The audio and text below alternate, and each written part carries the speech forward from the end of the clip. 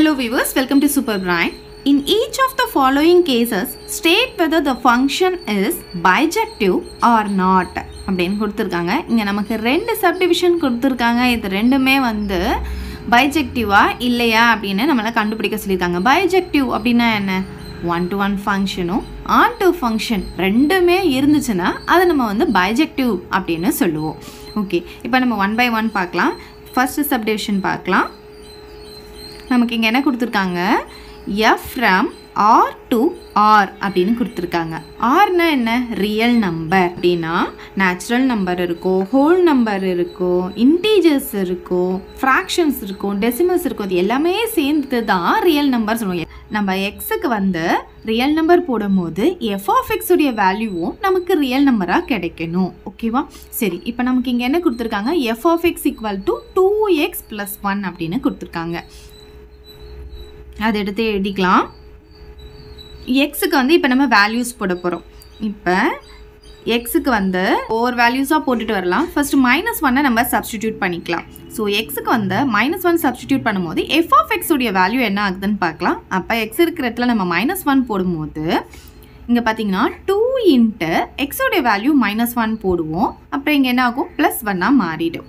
வரும் 2 இன்ட்டு -1 வந்து -2 ஆகும். இங்கே +1 இருக்கா? அப்போ மைனஸில் இருக்குது, இது ப்ளஸில் இருக்குது. வேறு வேறு சிம்பிள் இருந்ததுன்னா பெரிய நம்பர்லேருந்து சின்ன நம்பர் மைனஸ் பண்ணுவோம். ஸோ 2லேருந்து 1 மைனஸ் பண்ணால் 1. பெரிய நம்பருடைய சிம்பிள் மைனஸில் இருக்கிறதுனால மைனஸ் போட்டுப்போம்.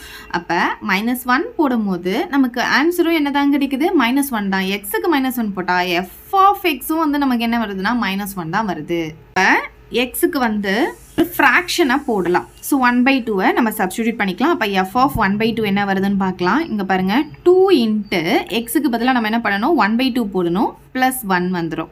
இப்போ இந்த 2வும் கேன்சல் ஆகிடும். அப்போ 1 + 1 வந்து நமக்கு என்ன கிடைக்கும் அப்படின்னு பார்த்தீங்கன்னா 2 அப்படின்ட்டு கிடச்சிரும். ஓகே, ஸோ ஒரு ஃப்ராக்ஷன் 1/2 போடும்போது நமக்கு ஆன்சர் வந்து 2 கிடச்சிருக்கு. இப்போ எக்ஸுக்கு வந்து 1 சப்ஸ்டிடியூட் பண்ணிக்கலாம். அப்போ எஃப் ஆஃப் 1 என்ன கிடைக்கும்னு பார்த்தீங்கன்னா 2 இன்ட்டு 1, இந்த இடத்துல 1 வரும், +1 போடும்போது இது வந்து 2 இன்ட்டு 1 வந்து 2 தான் வரும், +1. அப்போ எவ்வளோ கிடைக்கும்? 2 + 1 நமக்கு 3 கிடச்சிடும். இப்போ என்ன பண்ணலான்னா ஒரு டெசிமலை சப்ஸ்டிடியூட் பண்ணிக்கலாம். ஸோ எக்ஸுக்கு வந்து 1.5 போடலாம். இப்போ பாருங்கள், எஃப் ஆஃப் 1.5 வந்து 2 இன்ட்டு 1.5 வரும். So 2 into 1.5 +1. ஓகே, 2 இன்ட்டு 1.5 எவ்வளோ வரும்? 1.5 கூட 2 வந்து நம்ம மல்டிப்ளை பண்ணும்போது 5 2s are 10 balance 1, 1 2s are 2, 2 + 1 3. இங்கே பாருங்கள், ஒரு நம்பர் தள்ளி டாட் வைக்கணும். ஸோ இங்கே டாட் வைக்கும்போது இதில் இருக்கிற இந்த 0 போய்டும். அப்போ 3 மட்டும் கிடைக்கும். அப்போ இது ரெண்டும் மல்டிப்ளை பண்ணும்போது நமக்கு 3 கிடைக்கிது. இங்கே +1 ரெண்டுத்தையும் ஆட் பண்ணால் 3 + 1 4 வந்து நமக்கு கிடைக்கும். 3 வந்து நம்ம வேல்யூஸ் வந்து போட்டுக்கிட்டே போகலாம். நான் சும்மா ஜஸ்ட் எக்ஸாம்பிளுக்காக இந்த ஒரு 4 வேல்யூஸ் போட்டிருக்கேன். இப்போ நம்ம ஆரோ டயக்ராம் போட்டுக்கலாம். இப்போ நமக்கு இங்கே என்ன கொடுத்துருக்காங்க? எஃப் ஃப்ரம் ஆர் டு ஆர்ன்னு கொடுத்துருக்காங்க இல்லையா? ஸோ இங்கே எஃப், இங்கே ஆர், இங்கேயும் ஆர். ஓகே, நம்ம என்ன வேல்யூஸ் எல்லாம் இங்கே சப்ஸ்டியூட் பண்ணுமோ அதை இங்கே போட்டுக்கலாம். -1 ஆஃப் 1 1.5. ஸோ அதே மாதிரி நமக்கு கிடச்சிருக்கிற ஆன்சர்ஸையும் நம்ம இங்கே போட்டுக்கலாம். -1 2 3 4. சரி, இப்போ இங்கே -1 போடும்போது நமக்கு -1 வந்தது. 1/2 போடும்போது 2 கிடச்சிருக்கு. 1 போடும்போது 3, 1.5 போடும்போது 4 வந்திருக்கு. சரி, இப்போ நம்ம என்ன கண்டுபிடிக்கணும்னா இந்த ஃபங்க்ஷன் வந்து பைஜெக்டிவா அப்படின்னு கேட்டிருக்காங்க. பைஜெக்டிவ்னா 1 to 1 ஃபங்க்ஷனாக இருக்கணும், ஆன் டு ஃபங்க்ஷனாக இருக்கணும். ஸோ முதல்ல இது 1 to 1 பார்க்கணும். இங்கே பார்த்தீங்கன்னா இங்கே இருக்கிற டிஸ்டிங்க்ட் எலமெண்ட்ஸ்க்கு வந்து இங்கே கோடொமைனில் டிஸ்டிங்க்ட் இமேஜஸ் இருக்குது. அதாவது ஒவ்வொன்றுத்துக்கும் தனித்தனியாக நமக்கு இமேஜஸ் இருக்குது. அதனால இதை வந்து நம்ம 1 to 1 சொல்லலாம். ஓகே, இது எப்படி எழுதலாம்? Distinct elements of domain have distinct images in codomain. Therefore, f is 1 to 1 function அப்படின்னு சொல்லிடலாம். சரி, 1 to 1 ஃபங்க்ஷன் கண்டுபிடிச்சிட்டோம். இப்போ நெக்ஸ்ட் வந்து என்ன கண்டுபிடிக்கணும்னா இது ஆன் டு ஆன் கண்டுபிடிக்கணும். ஆன் டு அப்படின்னா என்னென்னா நமக்கு இருக்கிற கோடொமைனும் ரேஞ்சும் வந்து ஈக்குவலாக இருக்கணும். அது கோடொமைனில் இருக்கிற எல்லா இமேஜுக்கும் நமக்கு டொமைனில் வந்து ப்ரீ இமேஜ் இருக்கணும். ஓகே சரி, இப்போ இங்கே பார்த்தீங்கன்னா ரியல் நம்பரில் எவ்வளோ நம்பர்ஸ் இருக்குது. இது நம்ம செலக்டிவாக தான் நம்ம போட்டிருக்கோம். ஸோ வந்து எக்ஸட்ரா போயிட்டே இருக்கும். இதுக்கும் வந்து எண்டிங் கிடையாது, இங்கேயும் வந்து போயிட்டே இருக்கும். அதே மாதிரி இங்கேயும் வந்து போயிட்டே இருக்கும், இங்கேயும் போயிட்டு இருக்கும். எவ்வளோ நம்பர்ஸ் வந்து நம்ம போட முடியும். ஸோ நீங்கள் எந்த நம்பர் போட்டாலும் கண்டிப்பாக அதுக்கு வந்து ஒரு ப்ரீ இமேஜ் இருக்கும். எந்த ஃபார்முலா யூஸ் பண்ணும்போதுன்னு பார்த்தீங்கன்னா இந்த ஃபார்முலா யூஸ் பண்ணும்போது கண்டிப்பாக இதுக்கு வந்து இங்கே வந்து ப்ரீ இமேஜ் கண்டிப்பாக இருக்கும். நம்ம செலக்டடாக தான் போட்டிருக்கோம். இப்போ நீங்கள் வேறு ஏதாவது நம்பர் போடுறீங்கன்னு வச்சுக்கோங்களேன். இப்போ இந்த இடத்துல வந்து நம்ம 1 போடுறோன்னு வச்சுக்கோங்களேன். இந்த இடத்துல 1 வருதுன்னா அதுக்கு கண்டிப்பாக இந்த இடத்துல ஒரு ப்ரீ இமேஜ் இருக்கும். இங்கே பாருங்கள், இந்த இடத்துல 1 வருதுன்னா கண்டிப்பாக அதுக்கு ஒரு ப்ரீ இமேஜ் கிடைக்கும். அதாவது இப்போ இந்த ஃபார்முலாவில் 1 வரணும், இந்த ஆன்சர் 1 வரணும்னா இப்போ எக்ஸுக்கு 0 போட்டோன்னா என்ன ஆகணும், நமக்கு இங்கே 1 வந்துடும். அப்போ எக்ஸோடைய வேல்யூ 0 போடும்போது நமக்கு 1 வரும். அப்போ இங்கே 0 அப்படின்னு ஒரு ஆன்சர் இருக்கும். கண்டிப்பாக நீங்கள் எந்த வேல்யூ போட்டாலும் அதுக்கு இங்கே ப்ரீ இமேஜ் இருக்கும். அதனால நம்ம இங்கே எப்படி எழுதலாம் அப்படின்னு பார்த்தீங்கன்னா every elements of codomain have pre-image in domain. Therefore f is onto function.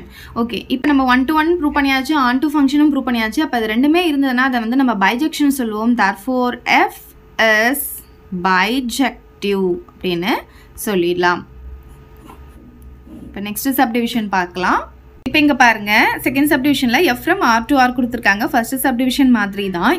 எக்ஸுக்கு வந்து ரியல் நம்பர் சப்ஸ்டிடியூட் பண்ணும்போது நமக்கு வர எஃப் ஆஃப் எக்ஸும் ஒரு ரியல் நம்பர் அப்படின்னு சொல்லியிருக்காங்க. ஸோ கொடுத்துருக்க ஃபங்க்ஷன் பார்த்தீங்கன்னா F of X equal to 3 - 4x ஸ்கொயர்னு கொடுத்துருக்காங்க. இந்த மாதிரி எக்ஸ் ஸ்கொயர் அப்படின்னு வந்துட்டாவே நம்ம வந்து வேல்யூஸை சப்ஸ்டியூட் பண்ணுறோம் இல்லையா. இப்போ மைனஸ் வேல்யூ இல்லை ப்ளஸ் வேல்யூ சப்ஸ்டியூட் பண்ணும்போது நமக்கு ஈஸியாக ஆன்சர் வந்து கிடச்சிரும், ஈஸியாக சொல்லிட முடியும். இப்போ வந்து நம்ம 1 -1 எடுத்துக்கலாம். இப்போ இங்கே பாருங்கள், ஃபஸ்ட்டு வந்து -1 சப்ஸ்டிடியூட் பண்ண போகிறேன். x equal to -1. அப்போ x இருக்கிறதுல -1 போடும்போது f of -1 என்ன ஆகும் அப்படின்னு பார்த்தீங்கன்னா 3 - 4 into x square அப்படின்னு சொல்லும்போது -1 the whole square வந்துடும். x இருக்கிற இடத்துல தானே நம்ம -1 போடுறோம். ஓகே, இப்போ இது என்ன ஆகும்னு பாருங்கள், 3 - 4 அப்படியே இருக்கும். -1க்கு ஸ்கொயர் போடும்போது என்ன ஆகும், நமக்கு +1 மாறிடும். ஓகே, அப்போ 3 - 1 into 4 வந்து நமக்கு 4 கிடைக்கும். அப்போ 3னா வேறு வேறு சிம்பிள் இருக்கிறதுனால பெரிய நம்பர்லேருந்து சின்ன நம்பர் மைனஸ் பண்ணுவோம். ஸோ 4லேருந்து 3 போச்சுன்னா நமக்கு வந்து 1 வரும். பெரிய நம்பருடைய சிம்பிள் மைனஸில் இருக்கிறதுனால -1 வந்து நமக்கு ஆன்சராக கிடைக்கும். இப்போ நம்ம எக்ஸுக்கு வந்து +1 சப்ஸ்டிடியூட் பண்ண போகிறோம். அப்போ எஃப் ஆஃப் +1 வந்துடும். 3 - 4 into +1 தி ஹோல் ஸ்கொயர் வந்துடும். ஓகே, ஸோ அப்போ என்ன ஆகும், 3 - 4 into 1க்கு ஸ்கொயர் போட்டாலும் நமக்கு 1 தான் கிடைக்க போகுது. அப்போ 3 - 4 into 1 வந்து 4 தான் வரும். ஸோ சேம் அதே தான் வந்துடும். நமக்கு 3 - 4 -1 தான் நமக்கு வந்து ஆன்சர் கிடைக்கும். இப்போ இங்கே பார்த்தீங்கன்னா -1 போட்டாலும் -1 தான் கிடைக்குது, +1 போட்டாலும் -1 தான் கிடைக்குது. ஓகே சரி, இப்போ நம்ம என்ன பண்ண போகிறோம், ஆரோ டயக்ராம் போட போகிறோம். நமக்கு என்ன கொடுத்துருக்காங்க, எஃப் ஃப்ரம் கொடுத்துருக்காங்க இல்லையா, ஆர் டு ஆர் அப்படின்னு கொடுத்துருக்காங்க. ஸோ நம்ம ரியல் நம்பர் என்னெல்லாம் போட்டோம் அப்படின்னு பார்த்தீங்கன்னா -1 +1 மட்டும்தான் போட்டோம். ஏன் இது 2 போட்டோம்னா இந்த 2 வச்சு எனக்கு இப்போ ஆன்சர் சொல்ல முடியும். ஏன்னா நமக்கு சேம் இமேஜ் கிடச்சிருக்கு, -1 தான் ஆன்சர். ஸோ 2 தடவை -1 வந்திருக்குன்றதுனால 2 தடவை போட வேண்டாம், ஒரே ஒரு தடவை போட்டால் நமக்கு போதும். ஏன்னா செட்டில் எப்பவுமே ரிப்பீட்டட் நம்பர் நம்ம எழுத மாட்டோம் இல்லையா, 1 எழுதிக்கிட்டால் போதும். -1க்கோ நமக்கு -1 தான் கிடச்சிது, +1க்கோ -1 தான் கிடச்சிது. ஸோ இப்படி வந்து மேப் பண்ணிக்கோங்க. 1 to 1 ஃபங்க்ஷனாக என்ன, ஒன்றுத்துக்கு ஒன்று தானே மேப் ஆகிருக்கும். Distinct element in domain have distinct images in codomain. அப்போ வேறு வேறு தனித்தனியாக இருக்கணும். நமக்கு இங்கே வந்து இந்த ரெண்டுத்துக்குமே சேர்த்து ஒரே ஒரு சேம் இமேஜ் கிடச்சதுனால இது 1 to 1 கிடையாது, நம்ம வந்து 1 to 1 கிடையாது. அப்போ இதை நம்ம எப்படி எழுதலான்னா, the elements -1 and 1 have same image in codomain. So இது ரெண்டுத்துக்குமே சேம் இமேஜ் கிடச்சிருக்கு. அப்புறம் வந்து எப்படி எழுதலாம்னா, distinct elements in domain does not have distinct images in codomain அப்படின்னு எழுதிக்கலாம். distinct elements of domain நார்மலாக நம்ம வந்து இங்கே have மட்டும் போடுவோம். பட் இங்கே வந்து நமக்கு வரல அப்படின்றதுனால நம்ம இங்கே does not போடுறோம். does not have இந்த ஒரு வேர்டு மட்டும் தான் இப்போ எக்ஸ்ட்ரா வந்திருக்கு. does not have distinct images in codomain.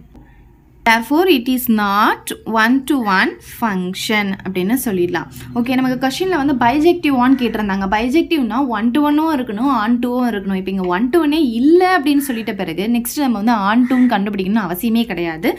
Therefore, F is not bijective அப்படின்னு எழுதி முடிச்சுக்கலாம். அவ்வளோதான் இந்த சம். ஏதாவது டவுட் இருந்தால் கமெண்ட் பண்ணுங்கள். உங்கள் ஃப்ரெண்ட்ஸ்க்கு இந்த வீடியோவை ஷேர் பண்ணுங்கள். தேங்க்யூ. இந்த வீடியோ உங்களுக்கு பிடிச்சா லைக் பண்ணுங்க, ஷேர் பண்ணுங்க. இது வரைக்கும் நம்ம சேனலை சப்ஸ்கிரைப் பண்ணாதவங்க சப்ஸ்கிரைப் பண்ணிடுங்க. மறக்காம பக்கத்துல இருக்க பெல் பட்டனையும் பிரஸ் பண்ணிடுங்க.